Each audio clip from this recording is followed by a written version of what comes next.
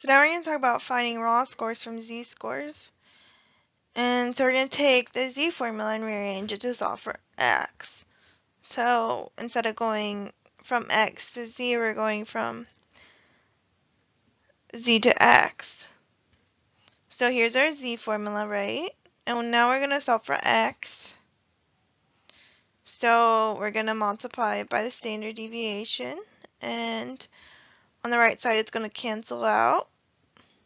So we're going to have z times the standard deviation equals x minus the mean.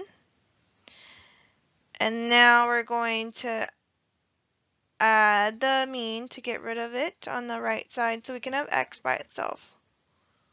Okay, and so then we have x here on the right side all by itself. So if we move everything to the x to the left side to make it how we normally see formulas, we're going to have x equals the mean plus z times the standard deviation.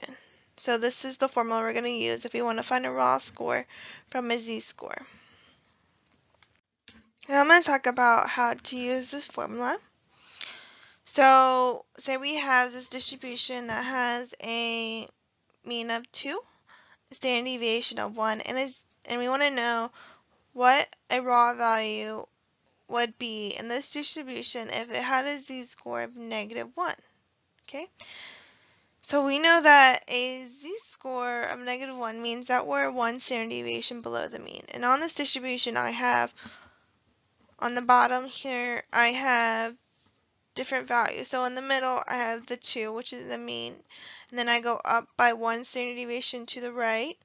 So 3 is 1 standard deviation above the mean. And then we go add another 1, because that's a standard deviation. And so 4 is 2 standard deviations above the mean. 5 is 3 standard deviations above the mean. If we go to the left of the mean, we're subtracting 1, right? We want to go below the mean 1 standard deviation, and the standard deviation is 1.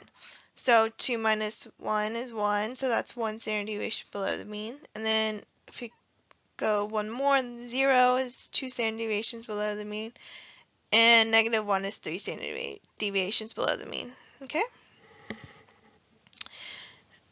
And we have the z-score of -1, so we want to know what's the raw value of a z-score of -1, and we know that -1 means for 1 standard deviation below the mean, so we're just going to go to the left 1 standard deviation. And so we know by just doing this that the answer is 1.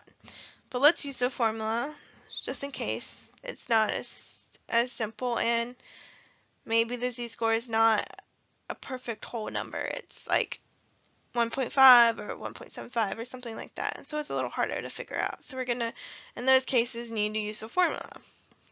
But you can see how intuitively this formula works. So we're going to fill in the formula. So x equals the mean plus the z-score, which is -1, times 1. And so that just means we're doing 2 minus 1. And 2 minus 1 is 1. And so we get the same answer either way. So that's how we would use the formula.